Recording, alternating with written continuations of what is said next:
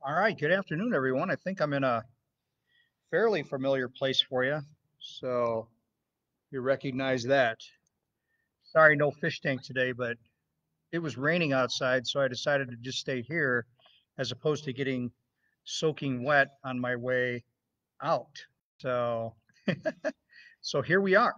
So today we're going to continue with our part three of our Lectio Divina, Pastor Joe style, and then also just take a look at First John, First John chapter 4. Uh, that's going to be the basis for our Bible study this weekend coming up too. So, all right, so let's dive into it. So, past couple of weeks, we've been working on steps 1 and 2. Step 1 is the holy reading or the contemplative reading, which is just, repetitive reading. And you can look back at the notes on that if you'd like.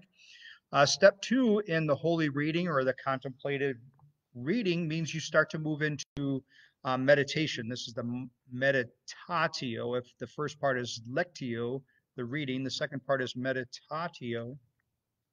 And what we were talking about that is just having the Word of God just consume you, and really you get into a deep flow with reading that over and over and over again.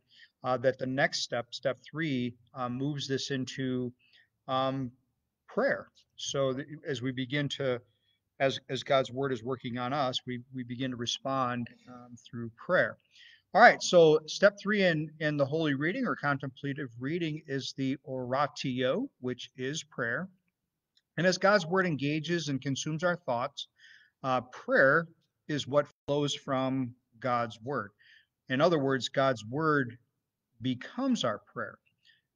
This type of prayer, this oratio prayer, has been described as one opening their heart to God, opening it up so that God is indeed reading that heart, and this is what prayer flows from. Another person has described it as conversation with God through God's Spirit, that is the Holy Spirit, God's breathed and living word guiding our thoughts and our prayers. So again, this is a very deep that comes from this meditation, this deep response back to God through this meditation on his word. Another has put it this way: prayer understood both as dialogue with God, that is, as loving conversation with the one who has invited us into his embrace, and as consecrated and as consecration, prayer as the priestly offering to God of parts of ourselves that we have not previously believed God wants. So this is kind of approaching it from the perspective of the things that we don't always want people to know about ourselves, right? So this is even in a weird way, we can feel as if we can keep this from God, our sin or our troubles, the things that we struggle with, whatever it is. So this is a different way of moving past that. So it's understanding Lectio Divina in this way, where we are, opening ourselves up to parts that we believe that God didn't originally want in us, or would make God despise us or not like us, or something along the lines of that in our human reasoning. Um, so this type of action or this type of prayer, this type of moving through this Lectio Divina, is very helpful, especially for somebody that's experienced trauma or is trapped in addiction or sadness or suffering of any kinds. And perhaps you can maybe even think of a time in your life where this would be particularly helpful. Maybe you're going through this time in your life now, and again, I invite you to follow these steps to really dig into God's Word, to be sharing, to be knowing that God is there, with you through it. God's word also speaks this way, right? Psalm 19:14, let the words of my mouth and the meditation of my heart be acceptable in your sight, O Lord, my rock and my redeemer. So again, this lends to this kind of conversation. So just following up with the examples, just real quick examples. So like say we take that one from last week, Psalm 139, verse 1. Oh Lord, you have searched me and you know me. So when we were repeating this or when we dig into this type of thing, when we get to this prayer part, um, this is what's going to flow from this, something along the lines of this. So our prayerful response to God from meditating upon his word becomes our prayer. For example, Lord, you know me better than I know myself. Just even thinking in those terms, if you just really let that sink into your own mind, if you're letting that read yourself, and and it's absolutely true, right? Of course, God knows us even better than we know ourselves, but then that helps us move beyond whatever it is that we're maybe getting stuck in, struggle with in life. For example, Lord, you still love me even though you have searched my inner self. Or, Lord, I am completely known by you and you call me your child. Help me see my own worth. Help me to see myself as you see me. You see, these are deep conversations that come by digging into God's word and by reading God's word, because we do know that in God's word um, there is unfathomable love, right? His love is everlasting. It doesn't matter what we've done. It doesn't matter who we are. It doesn't matter what we struggle with. It doesn't matter what happened, last night or last year or whatever. God still loves us. And oftentimes it's hard for us to really grab a hold of that and hold on to it. So again, just be encouraged in this regard at the bottom of the sheet that I've attached, on a previous post here.